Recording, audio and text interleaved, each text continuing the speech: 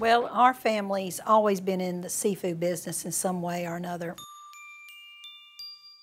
We pour our heart into this oyster. We put our heart into it. We pour ourselves into it. This is a labor-intense product in the fact that we daily are on the farm.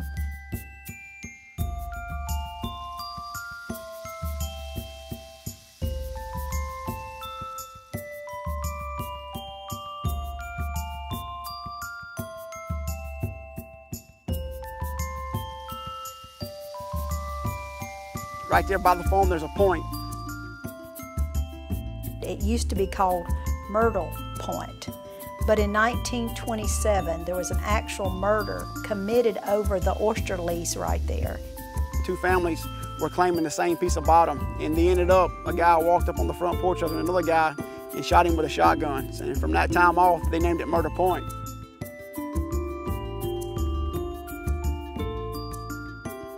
I tell you, that area grows a delicious oyster, and once you have one, you'll see why they're worth killing for.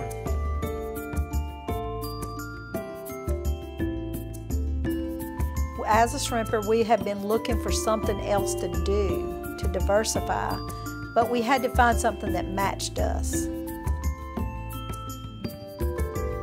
So what we decided, we wanted to grow an oyster everybody could eat. You know, we try to target that 2 1/4 to 3-inch oyster, perfect little cup, half shell, one-shot oyster.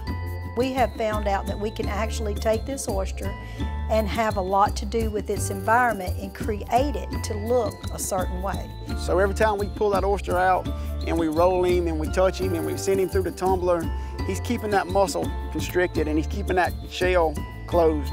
That oyster takes on a different taste the more he tries to keep himself closed.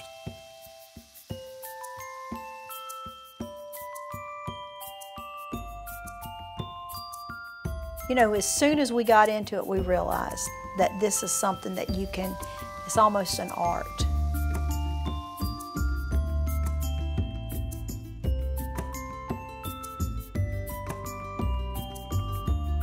What we try to do, we try to put the shells back on the natural bed, because what'll happen and what we're starting to see even in inside of our cages, that natural spat will go out and connect to the oyster shells and begin to grow oyster. So one day we'll have a natural reef right there where we're at.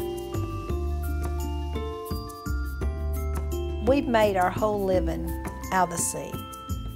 And I know there's a lot of perception that maybe people are taking advantage of the sea and they're not putting back. But any real commercial fisherman understands you got to have something for tomorrow. It's a lot to it to create the perfect oyster. It just doesn't happen by itself. If you want to get out there and do everything that it takes, all the little extra things that it takes to create a perfect oyster, it reflects that. And you know, people that know food appreciate that.